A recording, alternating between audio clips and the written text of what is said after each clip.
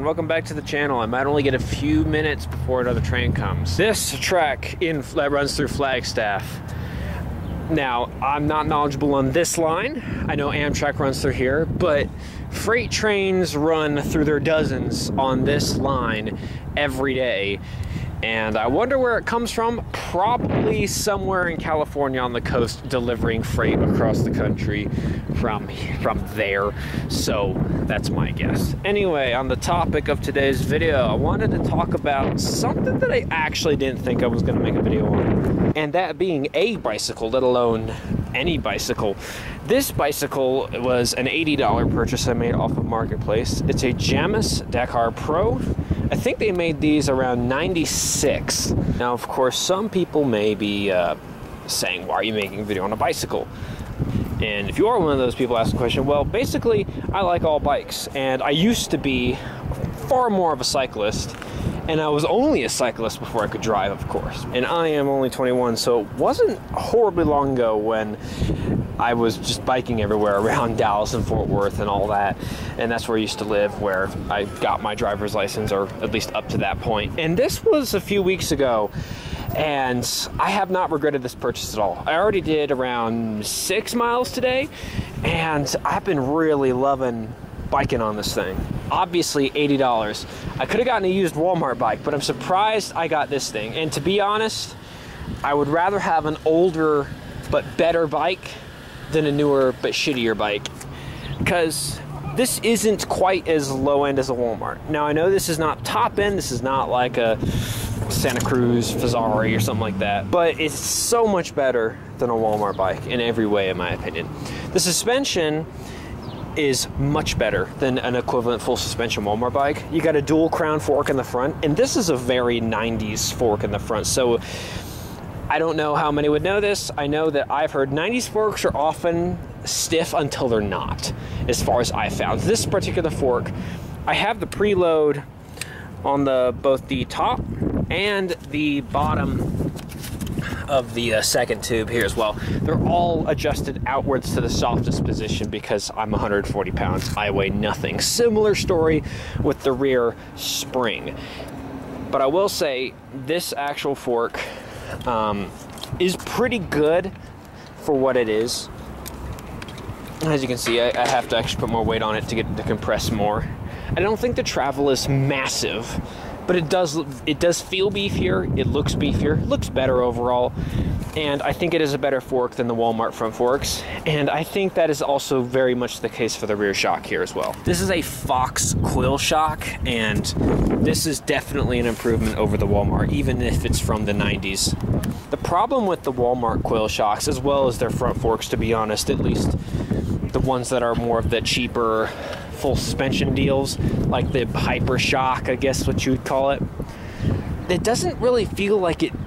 They don't really feel like they do anything, if you know what I'm saying. I can't even adjust these out on the Walmart bikes to where they actually seem to be effectively absorbing shock until you're hitting something really hard. This does feel better. It's not exactly a plush ride. This is not like a modern plush ride, but the amount of control advantage you get from having a full suspension bike is pretty significant. Now, obviously, this is my rear tail light and headlight and phone mount. This is from REI.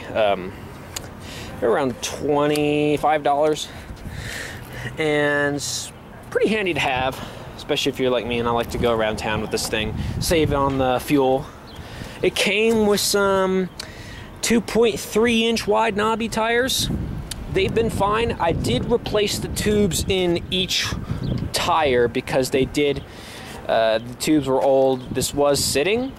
The only real thing I did to restore everything was I lubed up everything, including the chain, the derailleur. Also, it comes with a cup holder, which was pretty sweet. Didn't have to buy that. Obviously, I have an honesty preventer. Okay, you know, these locks, obviously, it's just the most basic, easy to break in bike lock, but it keeps the honest people out, so it's nice to at least have that on there. I replaced the seat. The seat that was on this thing was old and hard and was, you know, tremendously uncomfortable. And for me, I did not want a saddle that was necessarily the widest possible. because this is also a mountain bike, I did want some flexibility, but I also didn't want it to be one of those skinny little crotch rockets. I can't stand those. This is in the middle, which is about where I wanted it to be. It's a Bontrager. It's basically kind of your, I think it's like 180, 160, 175 millimeters or something like that. It's perfectly fine for my skinny ass, and I fit on this bike pretty well. Now I'm around 5'9", 10, give or take, and 140 pounds, very skinny inseam, like a 32, 31, so I'm definitely not the biggest guy that could be riding this thing, but it's a medium frame, 26-inch wheels, which is pretty standard for the time. Now the seat's kind of got, I've had the seat to a point where I'm pretty comfortable. I can touch the ground. Obviously, you can go lower and higher depending on what you want. And overall, yeah, it's a good feeling bike. You can kind of see where the suspension is. So as you can see, it's obviously not brand new, super expensive air shock suspension. It totally works, and it's much more plush than a Walmart bike. I find that the Walmart bike suspension just doesn't do anything. It's super stiff. And although if you were a lot heavier than me, it would probably do more, it also just has no travel at all compared to something with better suspension, even if it's from the 90s. This has more adjustability. It actually has a reservoir there. And I think this is a good looking bike. Really like that angular aluminum frame design. It looks pretty sweet. Obviously, it's been used, but I don't care. $80, I can set this thing down, which is good because it doesn't have a kickstand. And I tried to get a kickstand from Walmart, but it was the wrong type. So I'd have to get a kickstand that basically bolts onto the side swing arm there. But honestly, I haven't really bothered because usually if I'm riding in town, there's always a fence nearby, and I just throw it on the ground because it's cheap enough. This drivetrain is a 3x8, so 3 in the front, or 3 sprockets in the front, 8 sprockets in the back.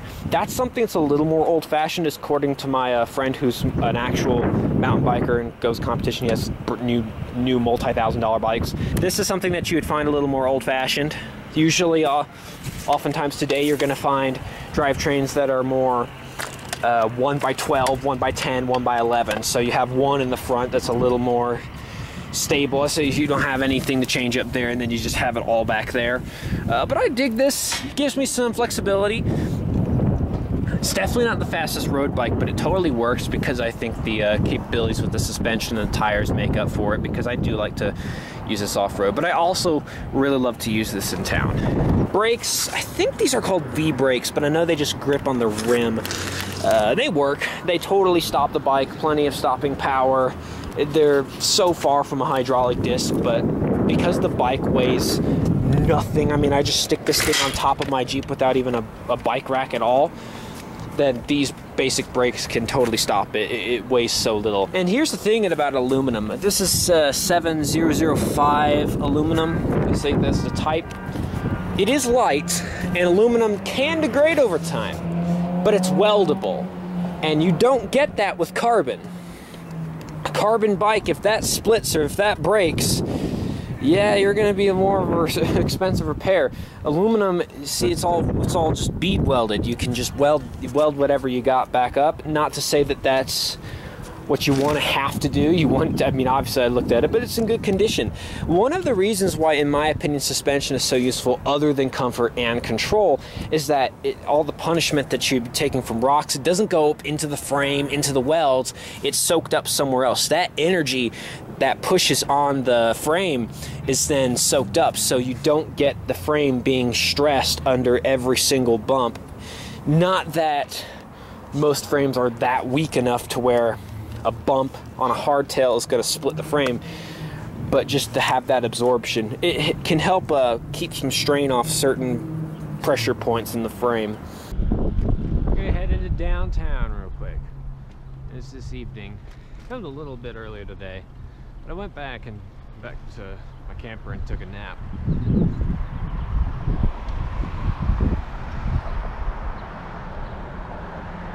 think if I'm looking correctly,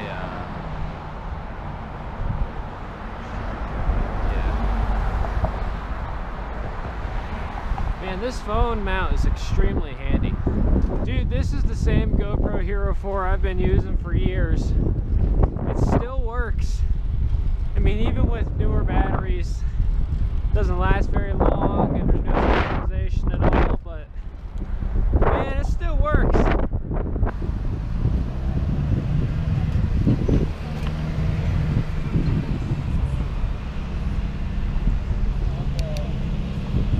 I have to wait.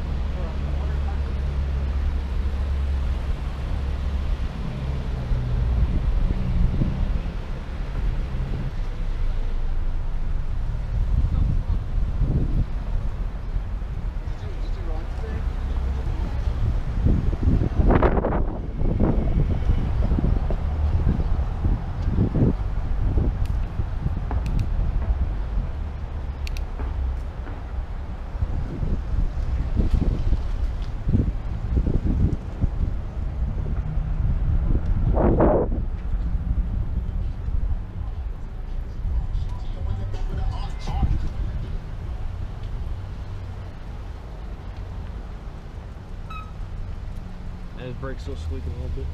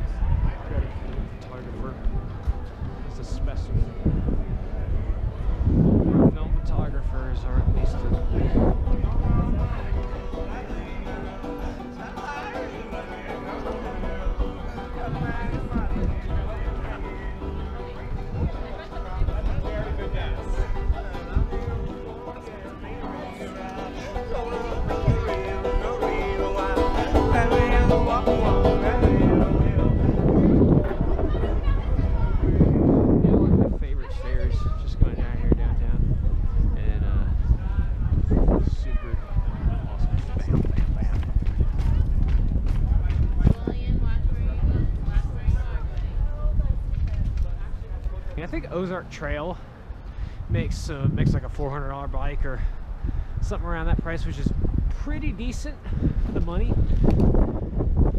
I've heard of it being a decent hardtail for a switch bike, but I don't know, something about the old style 90s here.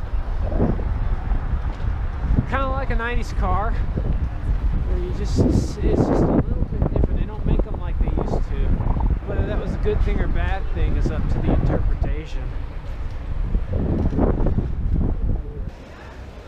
Bro, oh my god. Bro's got an air ride in his Jeep on bags. I mean, okay. If you want to be a squatter on a JK. Gonna get noisy. I'm just gonna wait. I like watching the trains. This is probably the 6th train I've seen today, and I have not been in town all day.